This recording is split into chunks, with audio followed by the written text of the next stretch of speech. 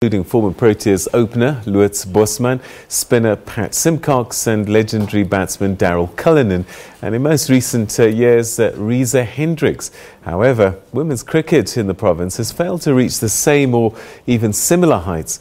The women's game in the province seems to be lagging behind when it comes to developing and producing players for provincial and national teams. A week ago, Cricket South Africa announced an emerging Protea women's squad to take on the emerging Bangladesh cricket team. Not a single player in the squad is from the Northern Cape.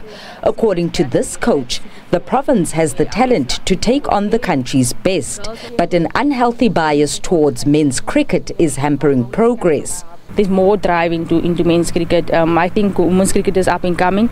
I think they're just as talented as the men. I think they offer a lot that the men offer as well. It hurts because I do think our province has talent. I don't think we lack in talent anywhere. I just don't think we play in the right platform. I don't think we play in the A-Leagues. That's where one of our downfall is. Some female players echoed these concerns. When we get to your high school, your club cricket, and that they're already there, because there is a level where I feel the boys get more exposure than what we currently dealing with. We are struggling, in fact, to find girls and women playing cricket, because some of them, they will come and then be discouraged to see that some of us who are in the provincial team are not pushing as hard as we are supposed to. Northern Cape Cricket insists 2019 is the year for female development.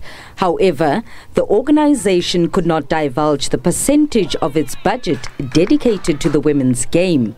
It says the growing popularity of the Protea women's team could spur on development.